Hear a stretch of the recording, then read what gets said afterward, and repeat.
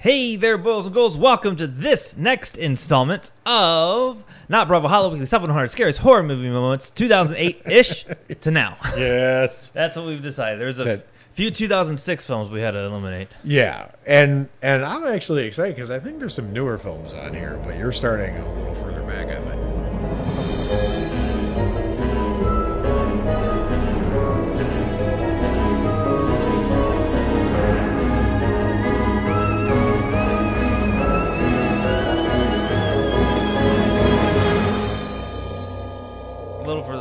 This movie mystified me. The one you're about to say, I couldn't believe when you told me what year it was. I thought it was way earlier than it turns out to be.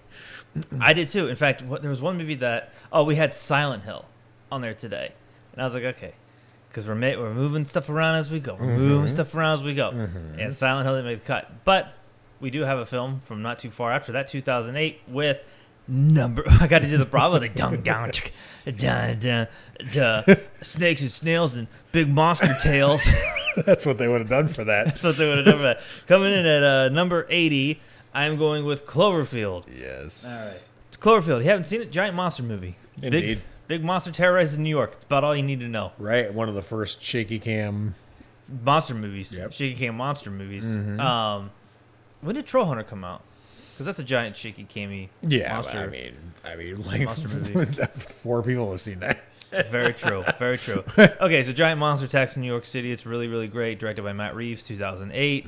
Produced by J.J. Abrams. The movie everyone thought was Godzilla. It wasn't, but it was just as amazing. And a sneaky good horror franchise in general.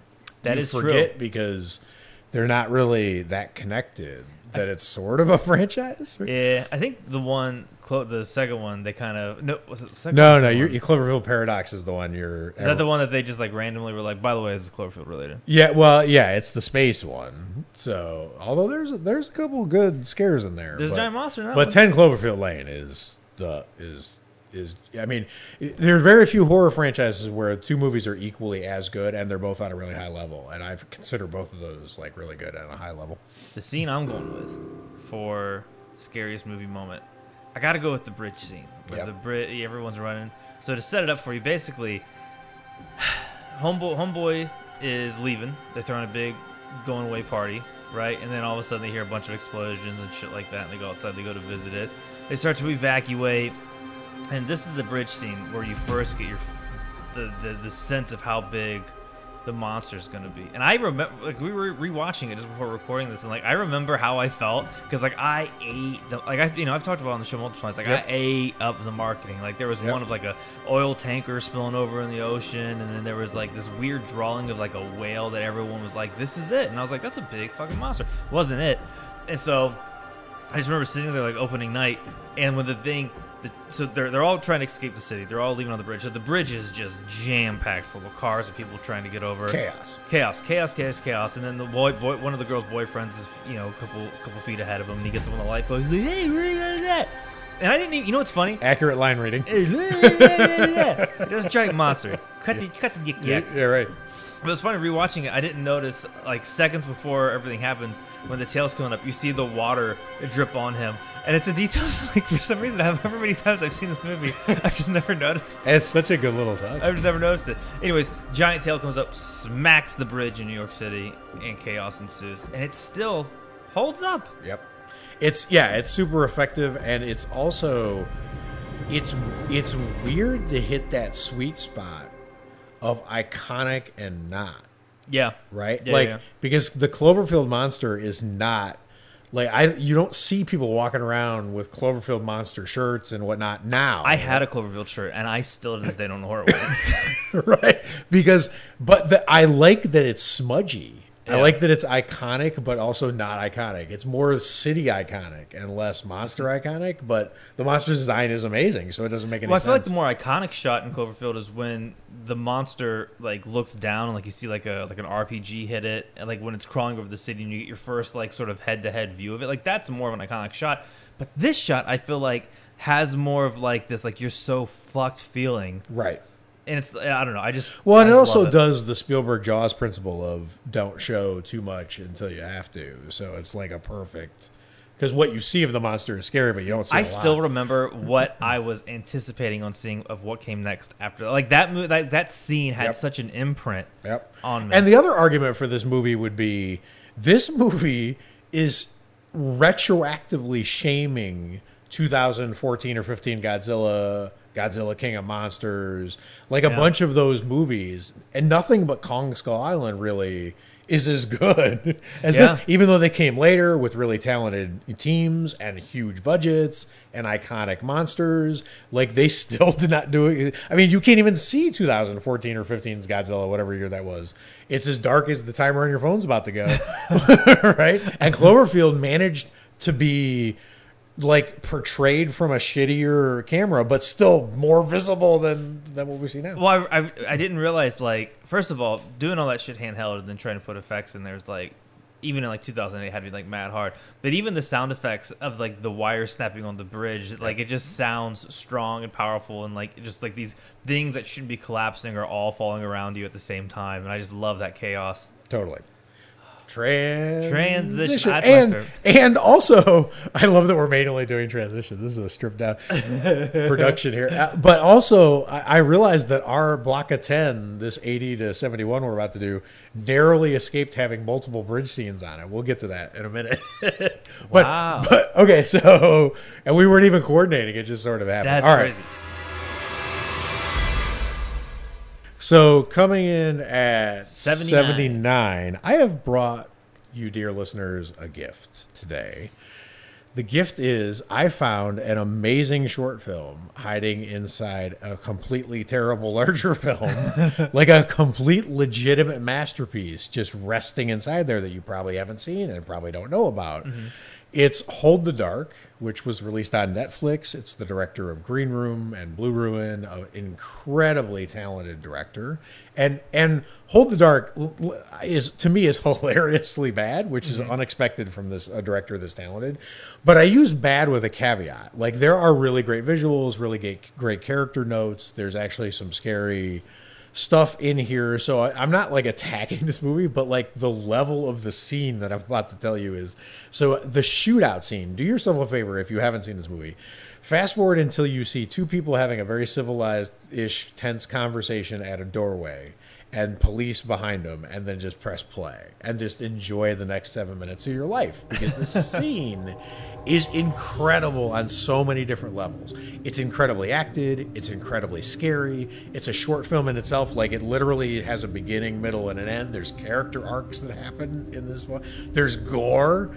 There's amazing moments. So, like, Nick and I just watched this scene. There's this incredible moment mid-shootout where there's two police officers sheltering behind a rock, and the police officer's like doing the thing you do, like Saving Private Ryan style. He's like signaling to him, and then he's like whispering to him. He's like, "I'm gonna run around here. When I go here, you shoot at that window, cover me, and don't stop. Whatever." He goes, "All right." He goes, "I'll signal you. 3, 2, 1, and I go. And is your magazine full and your pistol?" And the cop's like, "Yes." And he's like, "Please check." So there's just this moment of watching this guy like prove to the officer next to him that he's got bullets, like, which has to happen all the time in real shootouts, but you never see portrayed in it. But it's actually an incredible, I dare say, philosophical things happening in this scene, because it starts with the villain, or not villain actually, but it starts with the character who's going to be the killer telling the police officer in mid-conversation, "Your wife's going to get a call. She's going to get a call if you mess with me.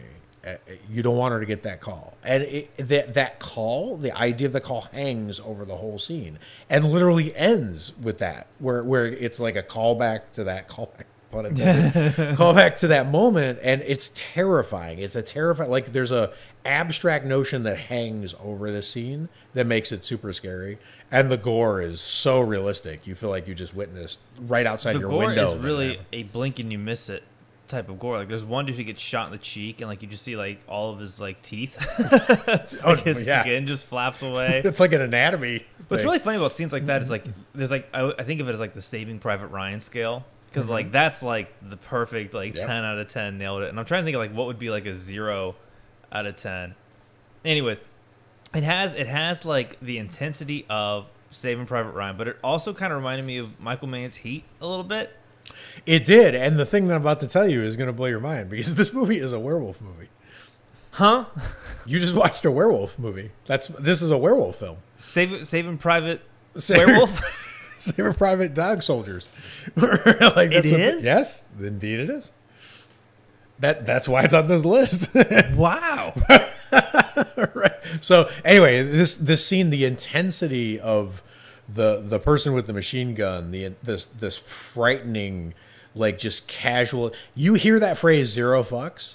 This is this is the perfect distillation of zero fucks. Like, this character has zero fucks to give about losing his life, like damaging people, ruining their lives. Like, it's inflicting pain. It's incredible. My favorite part was the who's the guy from Westworld who's in it? Jeffrey Wright. Jeffrey Wright. Mm-hmm. He like the one guy gets like nicked in the neck. And he's bleeding, and he puts his hand over it, and then all of a sudden you just see like 3 bullets hit his leg and like what the chest, and he's like, "Never mind." He goes, "Fuck, it's fucking toast." I was gonna call for medic, but never mind. No, that's a good scene. Best werewolf shootout movie I've ever. Best werewolf shootout. Yeah, it's an incredible werewolf shootout scene. Damn, I didn't expect that little short film and a bad film. I like that. That was a good little twist. I like to bring people because there's the odds of you being a horror fan and having seen this have got to be pretty small. But I feel like a lot of people have seen Green Room. Yes, indeed. All right, well, shootouts. Fuck yeah, transition. All right, coming in at number 78. Our second M. Night film. Right? I wonder how many directors are going to appear multiple times on our list. Because we have one big hitter who's only appearing once later on. Yes, but I happen to know that there are a few that we're covering now. Yeah. That might be part of that equation. That is true. Okay, so M. Night, if we did The Visit, then that means Split has to be up next. And it's interesting that M. Night, I don't know how I feel about this because I feel like, it's exciting that M. Night has been 2 entries in our 100 countdown for like the last basically 15 years. Mm-hmm. But also, he's way up high at the list. Like, once upon a time, you would have expected M. Night to be top 10 on a list like this. And then he fell apart, and then he came back. So now he is.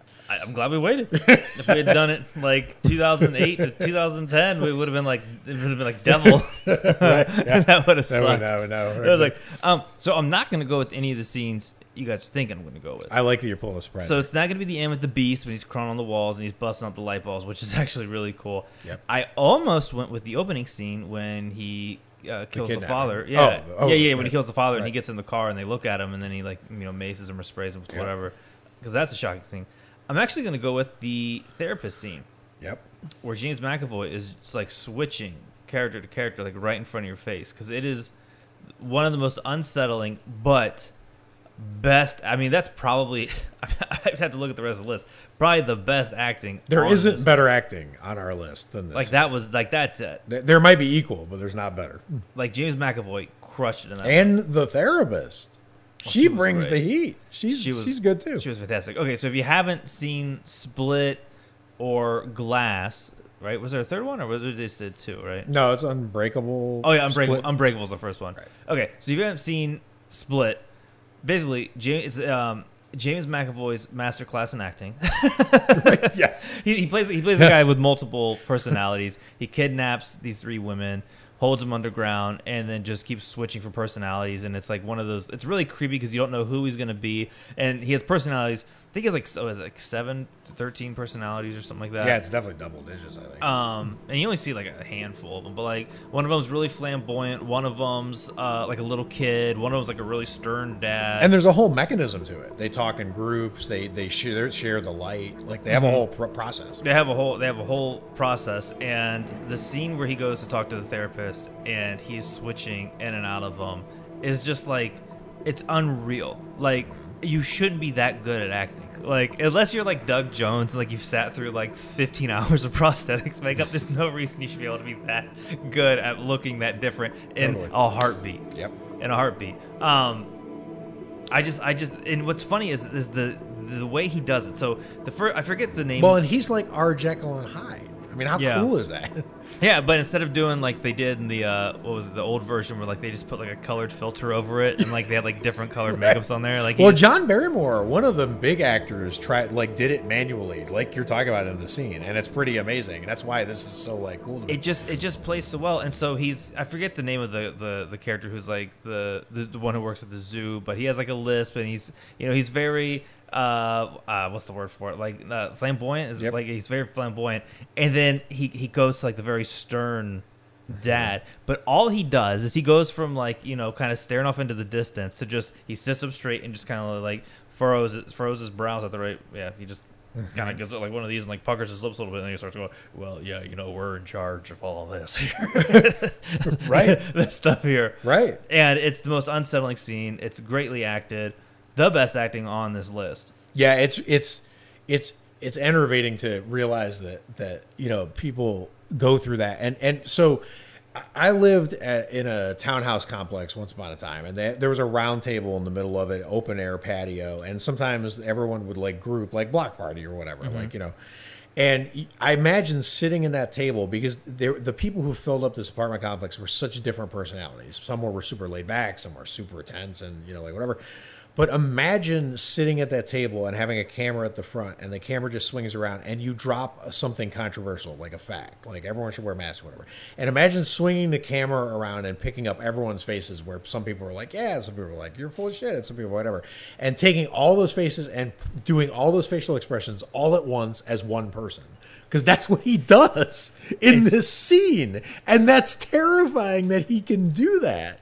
It is. I mean, rewatching it for this, like I was just like, God damn! Like it's so good. Yep, it gives so you good. chills, which is like exactly. And I don't know if the last one was any good. Never saw the last one. It was not. Well, we'll leave it at split. Transition. So I'm doing a movie from 2013, the arrival of a sneaky body horror director. I don't think horror fans really have caught this, but we were examining his work, and it turns out he likes degloving people. He likes taking all their features away from their faces. He likes, there's a lot of body transformation things sneaking in here. 2013's Oculus from arriving horror master director Mike Flanagan. Who hadn't dropped Hill House or Bly Manor or just like Friday. Right, a lot of stuff on us. But you could see it all in Oculus. Oculus should have been a movie I hated. Yeah, I felt generic. It felt gimmicky. Before I even came to it, I was like, this movie should be terrible. And it was incredible. I really liked this movie, and it got even better for me as time went by. So the scene I'm picking is the mirror death scene is pretty good and intense, but I gotta go with the Apple light bulb scene. This scene is so, it's scary and gross and hard to look at. And I like this. I like horror scenes that, so there's a lot of horror directors that just blast you and it's all out. And sometimes I appreciate that. They just coming at you, they're grabbing you by the throat, and they're like, we're gonna scare you by just blowing everything up in front of your face, make it super gory, like whatever. There's some of them who want to make you participate, and I feel like that's what he did here, because as soon as you hear the crunch, because she picks up a light bulb instead of an apple, and it's because her mind is being messed with, and she takes a bite out of it, and you hear it before you see it, and as soon as you hear it, you know what's happening, and then you have to think through what you're about to see, right? So and what that would feel like if it was you that it was happening to, and all of that is you're participating fully in your own terror in a scene that's constructed like this. It's just a master class. For some reason, growing up with a brother and two sisters, we were young. I remember us breaking light bulbs a lot and stepping on them. Sure. Somehow, you're playing and something breaks. Of course. And I always remember it's such a weird pain stepping on sharp glass. It's a weird pain. It's different than anything else. It's even if you got cut by other things, it's different. Right. It's annoying, and it has it's so weird. I'm with stepping on glass and getting cut by light bulbs has a certain flavor, not in taste, but in the way you're it absolutely feels. right. I was literally going to say, because one of the things I think is amazing about this is when you cut yourself when she cuts herself in the light bulb, I remember thinking I felt a little betrayed. Like, you're supposed to be the good glass. Yeah. You're supposed to be the glass that gives us light and never cuts us. You're supposed to be like, who cuts themselves on light bulbs? You feel a little betrayed. And the funny thing is, this movie's about a killer mirror, basically. So glass, like evil glass, right? Like made a little cameo, like a different kind of glass, like right, like a raptor to the T-Rex. They just show up and it they're just like, works. yeah. So all of that is absolutely amazing. I can't. It's one of those scenes that sticks with you forever. Well, even the way it's acted, like when it finally shows like the front of her face, and she's holding her mouth open, and like. She's got to go in there and extract the glass. But the fact that her mouth's also full of blood, and you can hear her go, and then it just pulls out that huge chunk of glass. I'm like, oh my god, it's one of like, life made me gag, right, with the choking scene. This scene, watching it just before we recorded, like I had to hold my mouth open. Yeah, like I had to like mimic like what she was doing, because I was like, I felt like I just chewed, like the sound effect. And it's going to be like a year before you eat an apple. Dude, probably not. I love apples, but no one believes me. But I'll never eat a light bulb, and that's the Nick Rollins guarantee.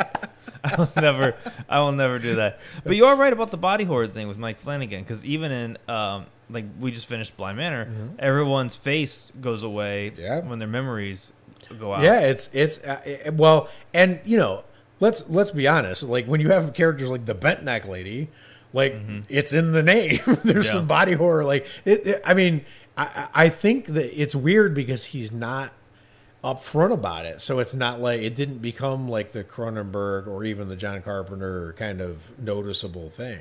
But he's doing it a lot. It's like a subliminal trick of his, which I really appreciate. And I like it because there's no other real body horror. Well, Cronenberg's son now. That's true. We got to check that out. We got to see his new movie. I'm excited for that. All right, transition. Coming in at number 76. I feel like that's a real sweet spot for this movie. Yes. This movie wasn't going to be like the 30s, because we keep talking about how like we keep feel like this list, you know, some people are like, this isn't scarier than that, this isn't scary that I get that. We look at this as more of like a gradient of horror. Has anyone done that? I haven't seen that yet. No, but they will. I'm manifesting that someone gets riled. You're saying that you've seen this attached to these movies in our group before. So I just know how they act. All right. Drag Me to Hell. Indeed. Sam Raimi's only appearance in this list, which is a real shame. I mean, he's producing like a motherfucker, but like, come on, man. Like, you know how to make, you know what I'm saying? Like, come on. Yeah. There's a list of directors that like we're gonna have to like try to convince to make horror movies again. Like Steven Spielberg should make something scary again. Tim Burton to come back. Right. We got a lot. And now Sam Raimi's he's gonna do Doctor Strange. I bet that'll have some scary stuff in it. But anyways, I'm gonna go with the ending. It was a toss up between the like attack in the bedroom when you know she throws up all the bugs down her mouth, because that's real disgusting. And the behind the scenes of that is like also like a blast to watch. Yeah, totally. I love that. But I gotta go with the ending just because it's the staple and she gets dragged to hell. So I mean that's kind of goddamn awful. Yeah, you can't accuse this movie of not paying off its title. Justin Long is a really good actor too. I feel like he did like Jeepers Creepers, which we don't really talk about because that guy's he's like really fantastic. Tusk, right? Yeah, and Tusk, yeah. There's some like really good shit in here. And Drag Me to Hell is the one film that's like, I think it's like 75-25% divisive in the horror community. Yeah. At least from like what we've seen. Yep. Of in our group and our stuff like there, it's either some people think it's scary, and some people think it's a masterpiece. Yep. I'm on the masterpiece side, and I think this ending is just like perfect. Yeah, the ending is one of those. I mean, you can say whatever you want about like not scary or like whatever, but that to me, that ending is one of the few iconic. Like, if you were doing a horror montage at like the Oscars for the years 2000 to 2020. I mean, that scene is in there. Like, you're going to see this moment in there because it's literally such an iconic visual, right? And it has that monkey's paw, like urban legend payoff feel to it. And because it's on a button, the whole thing turns on a button. Well, that is my favorite part. Just how he just nonchalantly goes, "Oh yeah, well I have this thing for you," and then it does my favorite Sam Raimi touch is the chop zooms where the camera just whoosh. I love that. We actually did a short film for, I forget what it was. Oh yeah, our roommate was doing like a bunch of horror shorts. She was like, "Do you want to make one?" Yeah. And so then I kept doing the same Raimi chop zooms, and they're like, "You get one," and I'm like, "Nah, everything needs to be a chop zoom. It looks fantastic." It does. But the shot of getting dragged to hell that's my favorite part. Is at the very end when the eyes just bulge out. Yeah, like it's like Indiana Jones like style where the Nazis melt looking. Yeah, and it's super unsettling. And we had talked about this last week that some horror films, you either end where the hero gets away and the day is saved, or you end on like a really dark, or I keep calling it like the Ari Aster moment where it's just like the fuck you. And what's funny is I'm gonna actually correct myself. I thought there was no in between, but I think Drag Me to Hell is the in between where you get the darkness, you get that fuck you. This is not a good ending for her. You should have just given the gypsy the loan. But it's also got that Sam Raimi camp feel to it. Right. Where it's Creepshow was like the most fun you'll have being scared. Mm-hmm. I felt like that is like the embodiment of that. Yeah, right. And I also think that you can definitely feel that the visuals were so important to that movie, right? Like a lot of the like which is, pretty true for most Sam Raimi's work, right? But like how would you trade out some of those visuals, even if you were trying to put in some scarier stuff or whatever? Like I love the visual, like the whole the whole sequence. That part is amazing. Mm-hmm. The room attack is amazing. These are just visuals you wouldn't want to give up for anything. No, and then was it his old yellow car, whatever they call it, the old whatever, makes it into this one. It's his goal. He just needs to make another movie. All right, transition. All right, I am torn here because I'm going with 2011's Final Destination 5. First of all, one of the pound for pound highest quality modern franchises, right? Like only one bad movie in the bunch, which is really good odds. I'm trying to think of another franchise that ripped off 4 amazing movies basically in a row, which is hard to. So. But I'm torn because I want to do the bridge scene, like we were hinting at earlier. Yeah. That this list could have had multiple bridge scenes on it, but I'm going to go with the gymnastics. Oh, that's what you're talking about. Yeah. Because it is the best death in this franchise, and that's saying a lot for a franchise this good. I just think everything about the way this death goes down, and by the way, the end of Final 5, where it tricks you and shifts you into a place you didn't expect to go, and I don't know how they pulled that off this late in the game. In the internet world, I mean, 2011, that was a massive spoiler to pull off and not, because it surprised almost everyone. Like, right. You would never do that now.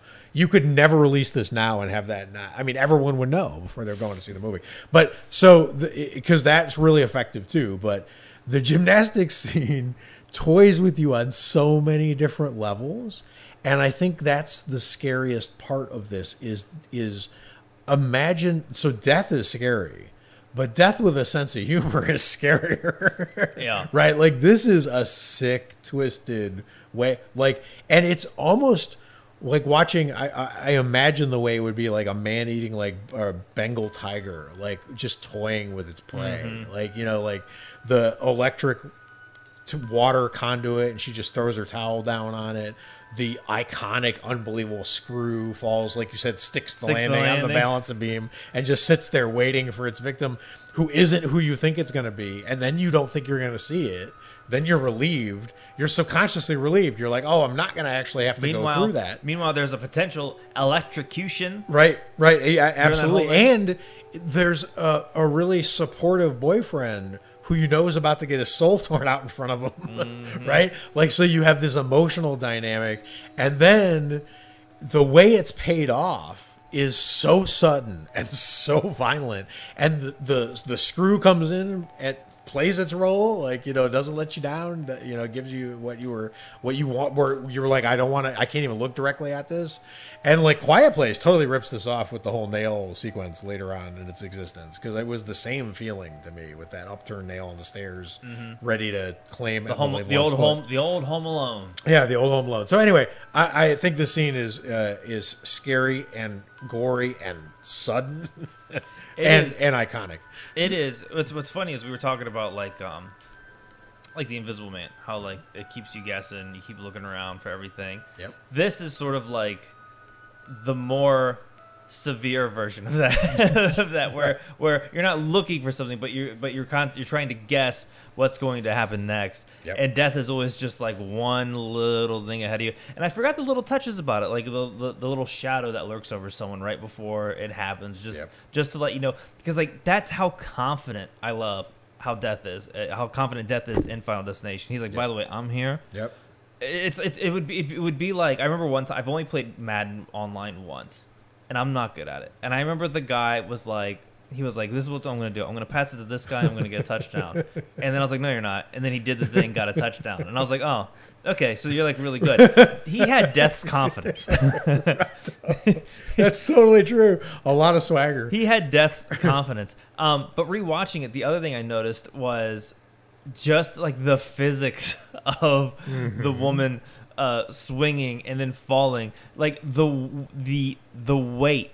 Like you could feel her weight slamming and it being just heavy enough to just fuck the whole body up. Right, and it's so clever because subconsciously I think horror fans know that horror directors have a couple choices. If they don't think they're going to be able to pull off an effect, they're going to try to obscure it a little. They're going to put it in shadow, or they're going to put it in a fog, or they're going to put it. You don't want a direct, straight HD shot of like a bad effect, right? So you get this huge poof of LeBron-style chalk that happens, like, and you're like, oh, they're going to sort of hide it from us, and then they don't. Nope. It's just what causes her to be like, fuck. And it's because you get like a full-on HD shot of this effect, and you think you're not going to get it. You think it's going to be like in a cloud. And then it's not. No, and it is like clear it's as such day. a great little master touch of perfectly executed. Perfect. 10. Right? I give it a 10. I give that execution a 10. A 10 out of 10. All right, transition. Coming in at 75, I'm going to go with Good Night, Mommy. If you put a gun to my head and was like, explain this movie, I can't do it. It's just a weird movie. It's just a weird, scary movie. Good night explanation. Good night explanation. No, so basically, the mom gets some kind of surgery. Her face is very different. I have a feeling massive spoilers are coming, people. All right, and then the two boys are like, that's not our mommy. Spoiler alert, it is the mommy, but there's only one boy, and they end up torturing the mom to death. And I'm going to go with the ending where they give her the old Ari Aster. They do. He somehow got. I love that good for somehow him. He's the flame guy now. Good, yeah. He's the guy. If you got crunchy corpses or someone catching on fire, it's alright. Even though this movie happened his before, business card should just be like Ari Aster, flame on. Or his card should actually just light you on fire. Like you hand it, you just look at it, you go Ari Aster, and then you just combust.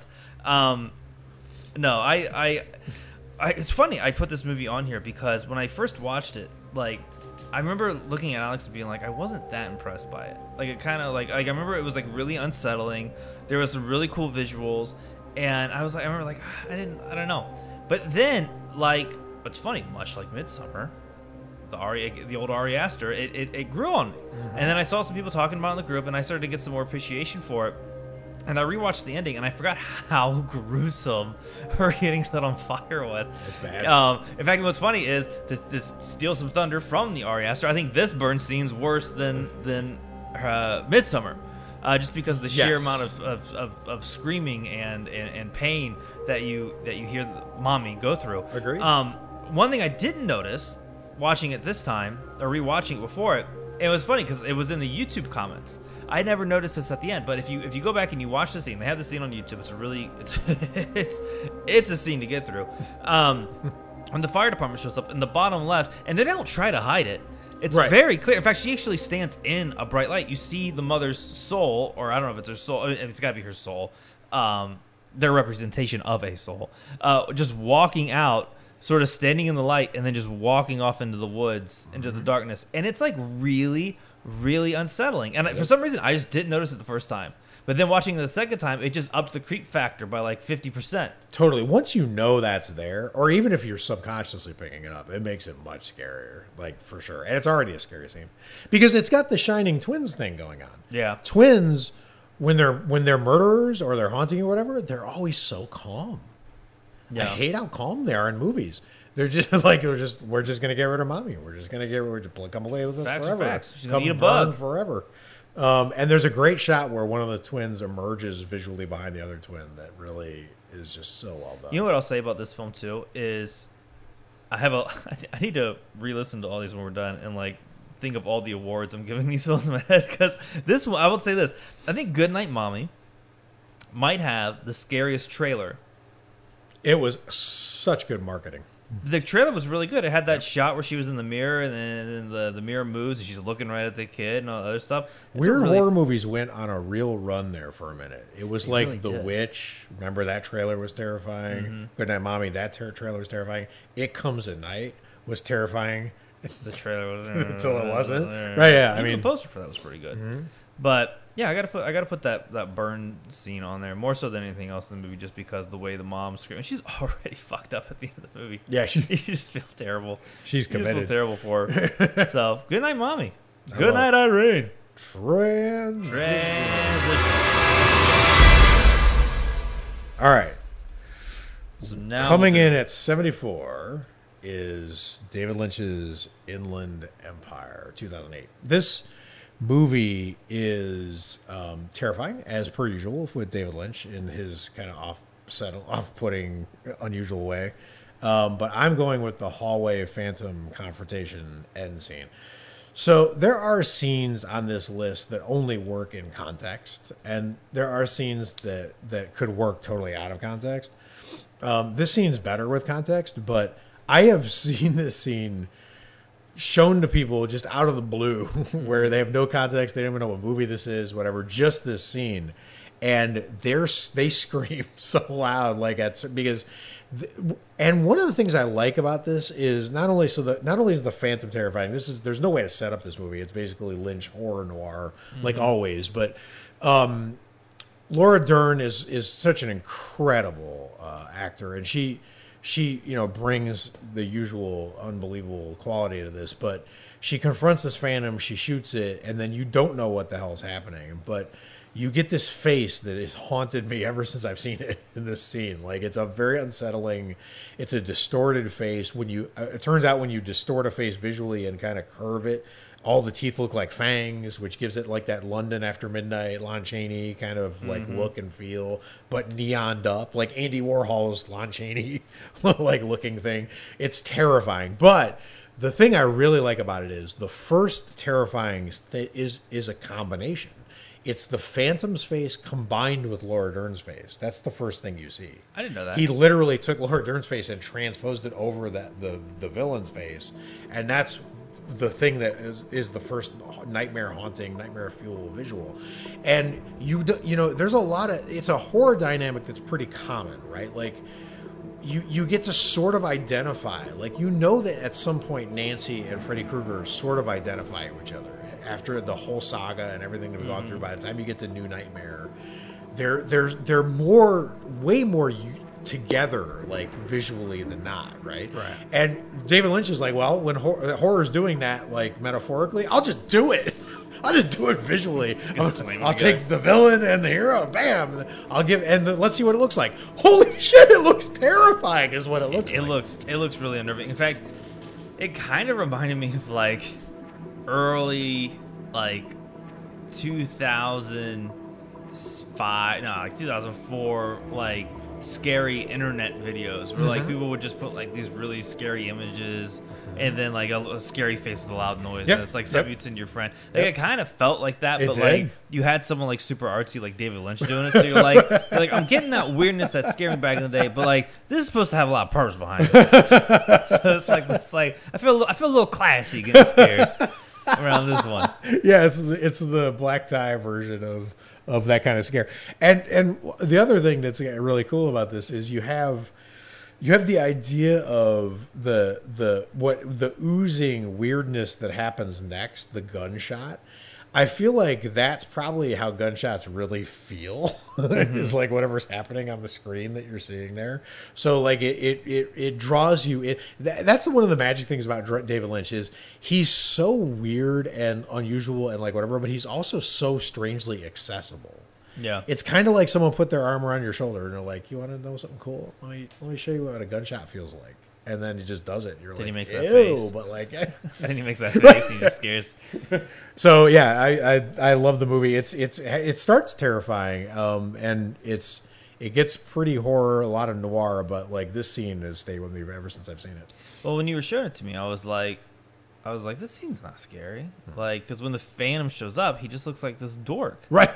And I'm like, the fuck? This ain't scary. Right. This looks like your landlord telling you rent's due. And then all of a sudden he gets shot and then he turns into whatever the hell that thing, whatever that is. That right. Well, I don't know if you heard yourself, but it was so we watched all the scenes before the podcast, like we do for these episodes.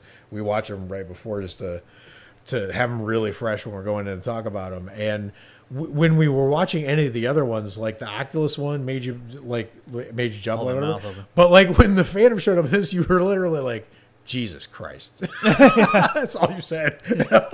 Jesus Christ. And it was so flat. It was like I think I had a very appropriate response to the hallway Phantom. Which is this is the effect you're looking for when you're sitting there watching a scary movie with someone. Like, sometimes you may want them to jump and sometimes you just want them to be like, what the fuck? Jesus Christ. Right, so. Transition. Coming in at number 72. This is a Shudder original. It is. It is. Rock and roll. I mean, as they go. I don't know how that process works exactly. Yeah, like they make the movies and they buy them. Right, exactly, right. But it was released through Shudder, and Shudder did all the marketing for it that I saw. And that is how we watched it, and that movie being Revenge. Is this 2018? This feels recent. It was very recent. I think it was like 17 you know what? That's the hard part with those films, because like they make them and then like someone like Shudder buys them, but like they made them like 2017, and right? Like, Shudder's released until like 2018, right? And so plus it's like, this year has felt like 20 years long. This year, I've aged 7,000 years. Right, so I look like Gary Oldman's Dracula with the hair and shit. That's how long this year's been. But I'm gonna go with I'm gonna call it the ayahuasca cave scene. Self-care scene. The revenge self-care scene. Care scene. So Revenge is about a woman getting revenge over some greasy assholes. Yes, and like it's a Technicolor like masterpiece. This is a bright movie. Yeah. This is probably I'm gonna have an award for every film tonight. This is good. This drum roll please. This film gets the brightest film award. Yep. Also, so like Life made me gag. Oculus scene made me hold my mouth open. This Revenge was the first movie in probably like I don't know 8 years, 10 years that had gore that made me wince. And like effective gore. So there's a few scenes. There's one where Our Lady gets pushed off and she falls like Selena Kyle, Batman fucking Return style, dude, onto a tree branch, gets impaled, and then she like passes out, wakes up, she's still got the thing through there. Then she goes to the cave, gets the branch out, and then has this big gaping wound in there, and the only way she can do it is to cauterize the wound with a beer can, which is going to give her like the most badass phoenix tattoo in the world. But the whole scene, it just plays really weird because it's not like was 127 hours where like James Franco just has to like suck it up and like take it. Like it's really trippy because they earlier in the film they talk about they have, I believe it's ayahuasca, and they're like just a little bit of that will like make you trip balls. And she's looking at her condition. She goes, "I'm gonna need a little more." So she just downs like the ayahuasca, or was it ayahuasca or mushrooms or something? Some kind she takes a lifetime supply. A lifetime supply of something. Drug. It was some kind of like dry herb, and she just like starts noshing on it. And then all of a sudden, it's almost like Hagazusa ending, crazy. I don't know. Weird time is slowed down kind of feeling. Yeah, like the 2001 space sequence of horror. Yeah, and she's like kind of able to like examine her wounds like with like a more like clear conscience. Like, oh, well, that don't look right.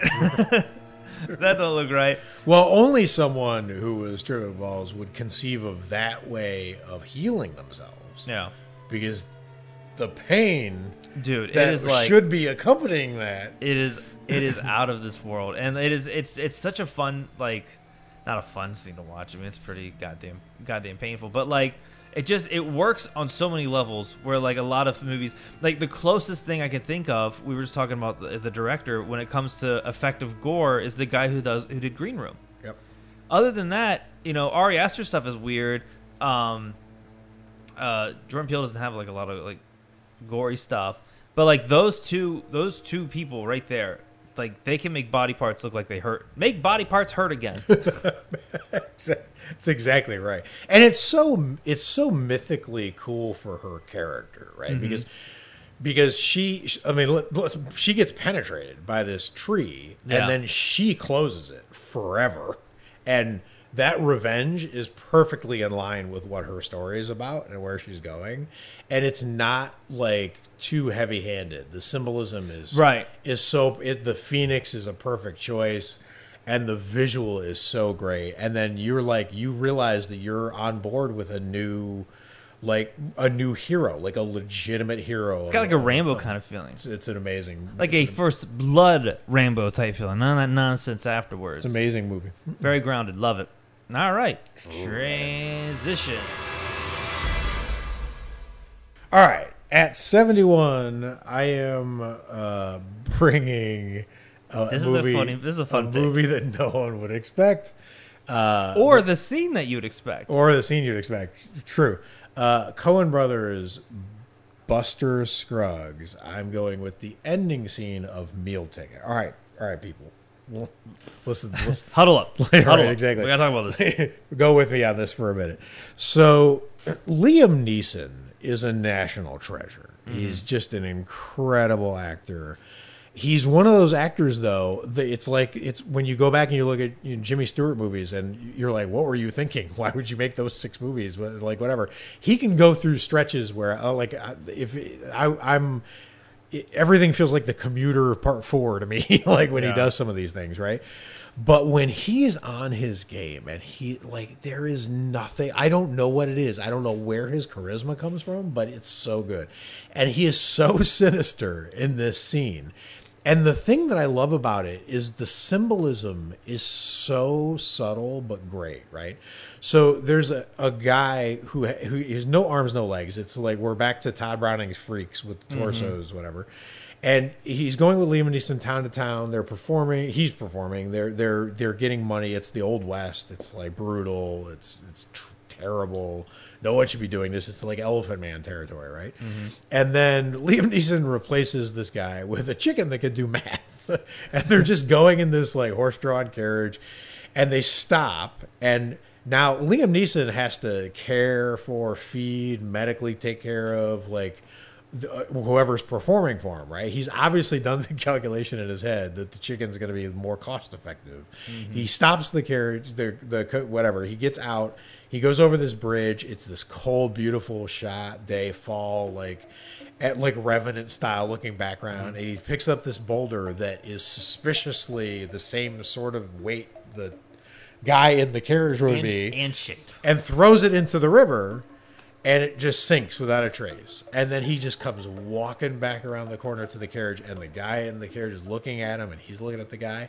And he puts his arms behind his back, which I think is particularly evil to do, considering who he's just walking like I'm not a threat, but he gets this smile. Liam Neeson gets this smile, and it is the most sinister moment. I know this is not a horror movie, but it was one of the most sinister moments of the year, whatever year this movie came out. And it gave me chills down to the bone knowing that it was just an economic decision, and he was basically giving like "it's only business, not personal" look, and the guy in the garage is giving him the "are you kidding me" look, and it's just terrifying. And then it goes to this cold, empty shot of just the chicken in the garage. But the thing is, you can't throw the chicken down into the water, right? Because the chicken would just fly or flap or like whatever. Because the chicken has limbs. No. This guy doesn't have limbs. The chicken has limbs. When Liam Neeson's walking towards him, it looks like he doesn't have arms. There is such a fucked up visual code thing happening in this scene that it makes it even more terrifying subconsciously. Anyway, terrifying scene, heartbreaking scene, but I'm giving it for Liam Neeson, who should be a horror icon and isn't for some reason. But he should have been. I wish he had come more to the dark side. But when he does it right, there's nothing like him. Coen Brothers can do some really fucked up things. Yes, they can. Like, have they done? Well, they did. What's the closest thing to like a straight up horror movie they did? Oh my god, I know they have like one. Well, I mean, to me, if you're not counting No Country for Old Men, because it's arguably supernatural what's happening in there, considering the ending, right? Then Blood Simple is their first movie. It's a really brutal noir, but it's probably the thing that the horror fans would feel most in sync with that I can think of. There's something, but they do dark shit all the time. And Miller's Crossing has a lot of evil parts in it, and they do a lot of dark stuff when they're not doing comedy. Well, I like that scene, and I kind of want to rewatch the whole movie. It's been a while because I really love the ending when they're in like the carriage going to the underworld or hell or wherever. Right, that's a Twilight Zone feel for sure. But what's funny is this scene kind of reminds me of what you said about Oculus just a few minutes ago. Like when you hear the noise, like you know how to feel. When he throws the rock over, you hear like the plunge and the water splashing noise you make, and you know it's going to be the exact same goddamn noise when he throws Junior off the. And you know he's not going to make a sound because he only talks when he performs. He never talks at any other point in the segment. And if he's not performing, he's not talking. It's a very strange, spooky. That's an ice cold scene. World you're in. Well, I'm glad we're ending this batch on a high note. That's like super sad. Or a low note. It's like super sad and depressing. Oh my gosh, poor guy. I feel bad. Hey, the high note is Liam Neeson is a treasure, and anytime he does something that is dark themed or like whatever. I mean, I loved Darkman, and I can't believe that's the same person. I mean, he's been around so long. Was that Sam Raimi? It was.